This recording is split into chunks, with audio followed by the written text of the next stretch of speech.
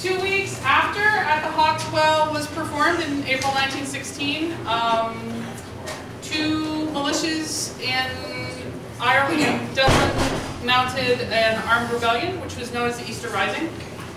And this was the beginning of the fight for Irish independence. So the rising itself was a failure. They seized a few buildings in Dublin and they held them for a week, and then eventually they had to surrender. But the public reaction to it started the fight for independence, which lasted for a number of years and involved a lot of violent conflict. Yeats wrote Dreaming of the Bones in 1919. In the middle of all this, there was violence going on all over England. People were being killed in their homes. They were being shot in the streets. Police were being assassinated. He had no idea how long this was going to go on, or where it was going to end, or if it was going to end. So in 1919, he takes a Japanese play by Zeami called Nishikiji, which is based on a folktale about two ghosts who died before they could complete their courtship and have been haunting each other ever since, and they meet a priest who marries them, and after that they can rest. What Yeats does with this is he imagines it as a story about two figures from Irish mythology named Dermot and Gorgala, who are supposed to have been responsible for inviting the English into Ireland in the first place and beginning the English colonization of Ireland. And they have been under a curse for 700 years because of that. And they are able to be with each other, but they can't touch each other. And they need somebody from Ireland, somebody who has grown up with the consequences of what they did, to help them lift the curse.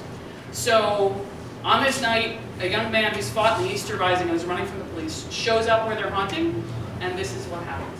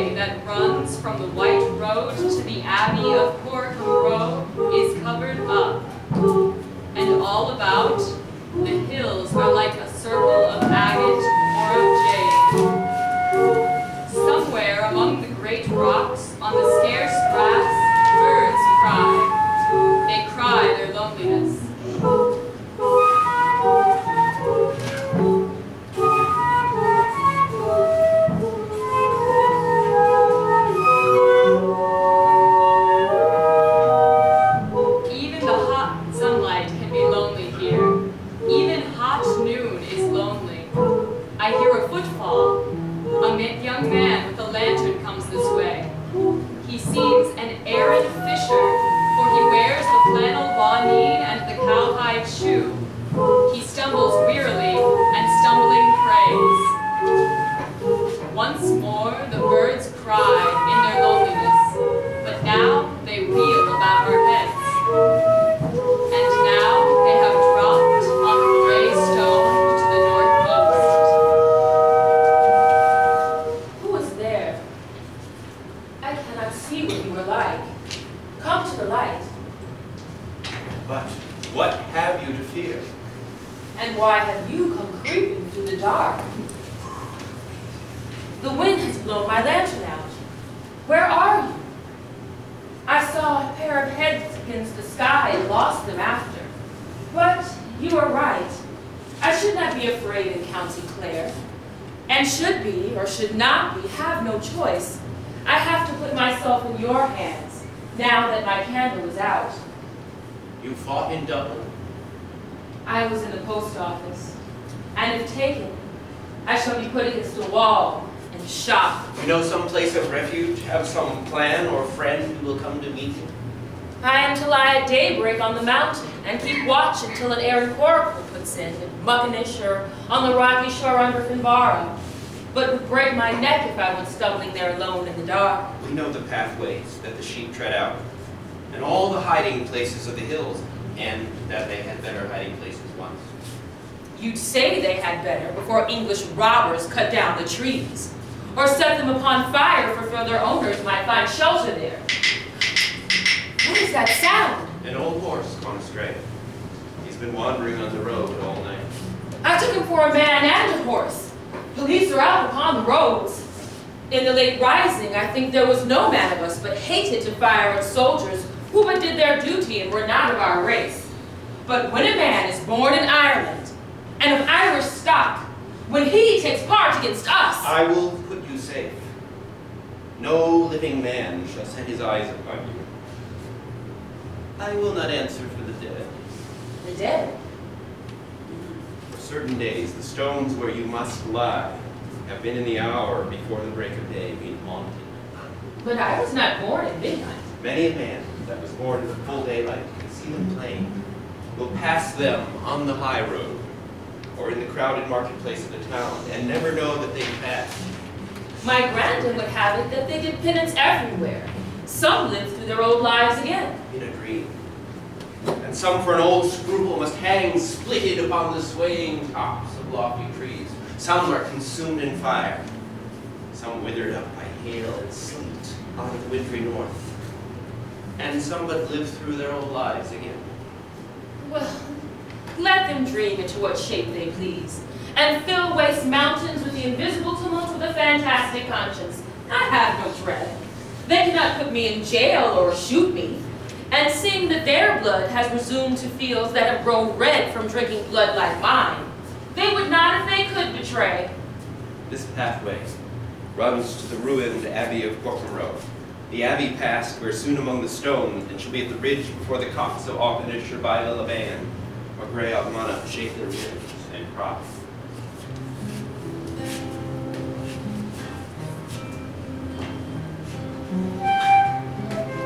They've passed the shallow well and the flat stone, fouled by the drinking cattle, the narrow lane where mourners for 5 centuries have carried noble or peasant to his burial.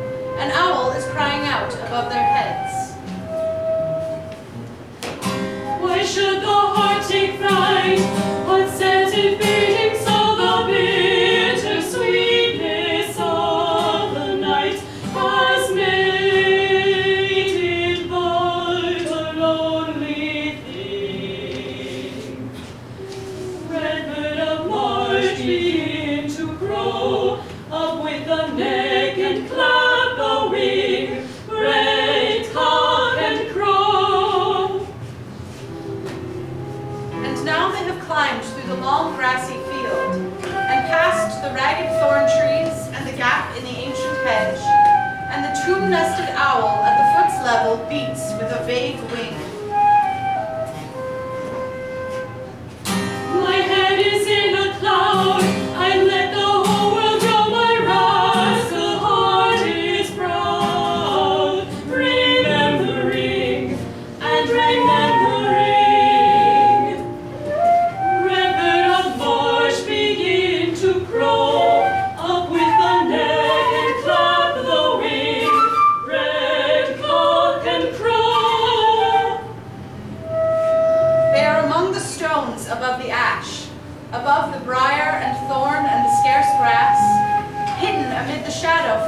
them the cat-headed bird is crying out.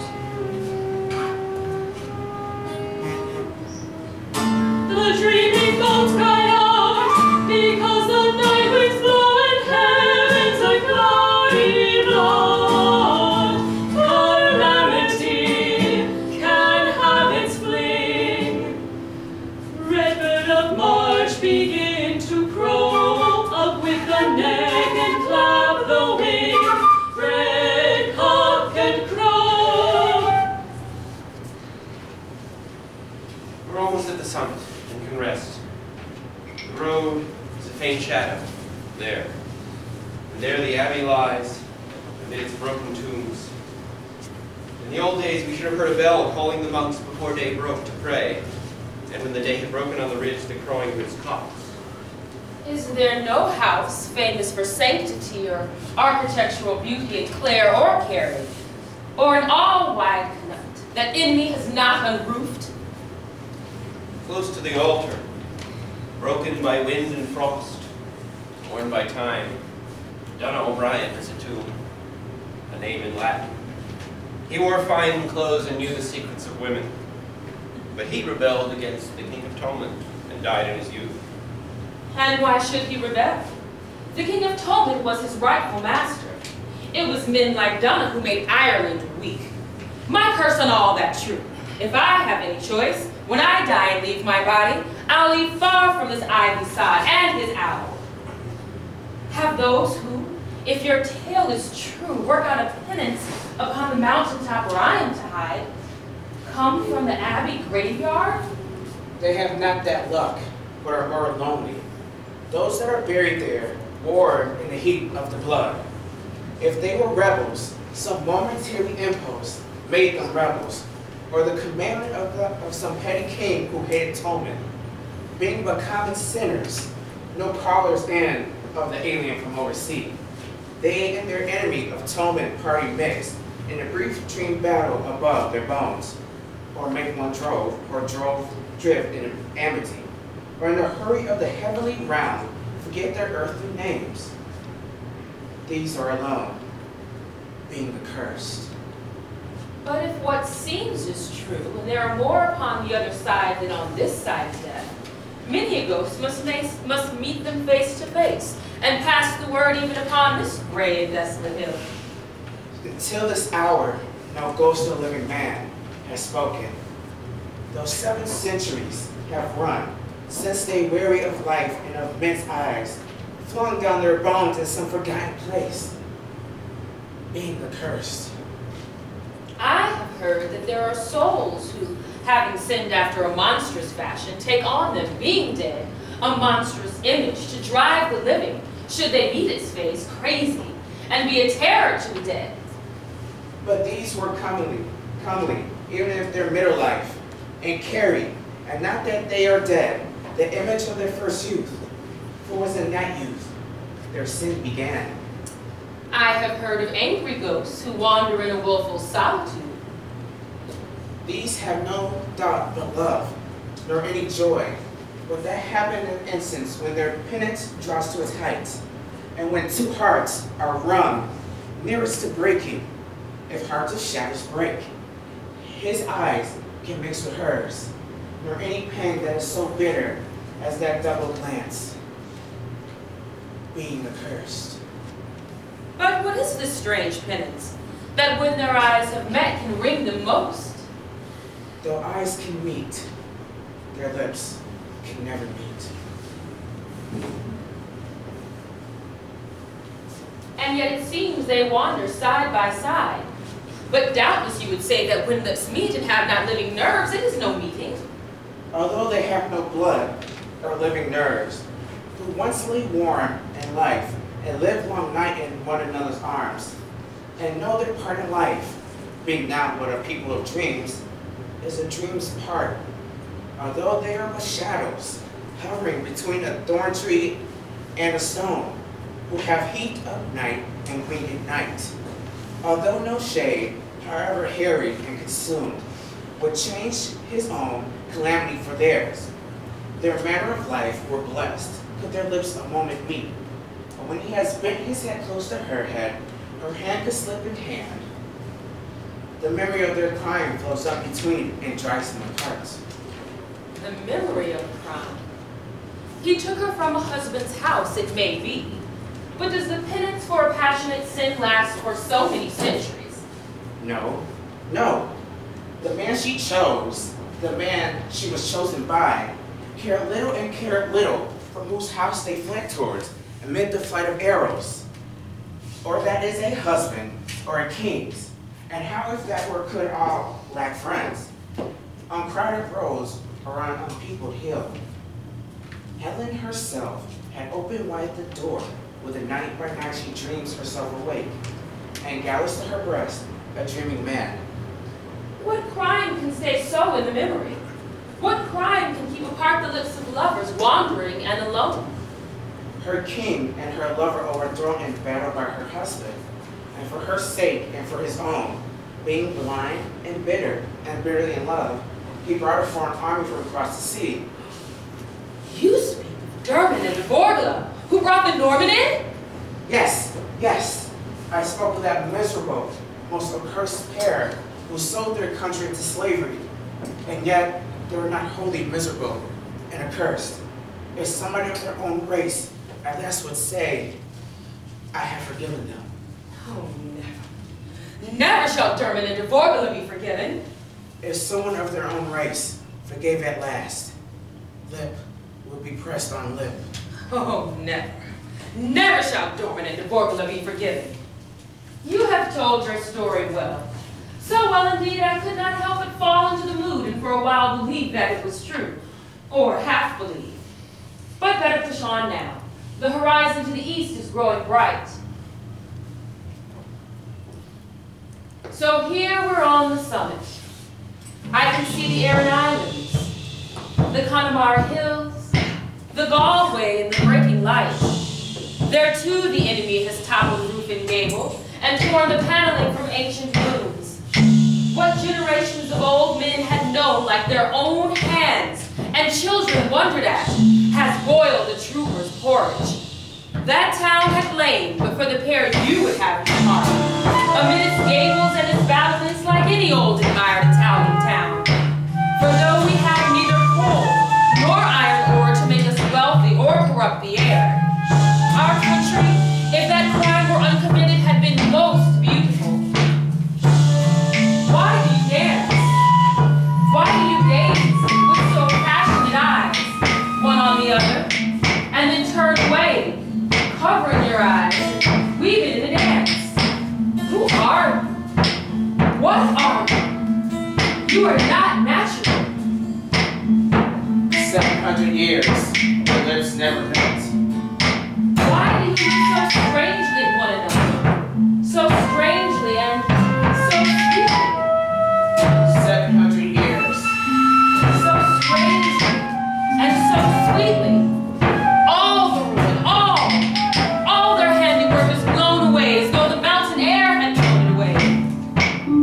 Because their eyes have met, they cannot hear being folded up and hidden in the dance. The dance is changing now. They have dropped their eyes. They have covered up their eyes as though their hearts had suddenly been broken. Never shall Dermot and de Butler be forgiven. They have drifted in the dance from rock to rock.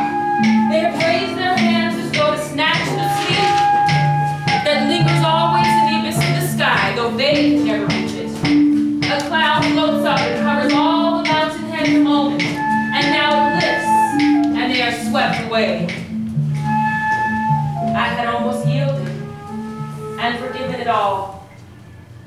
Damn the temptation and the place!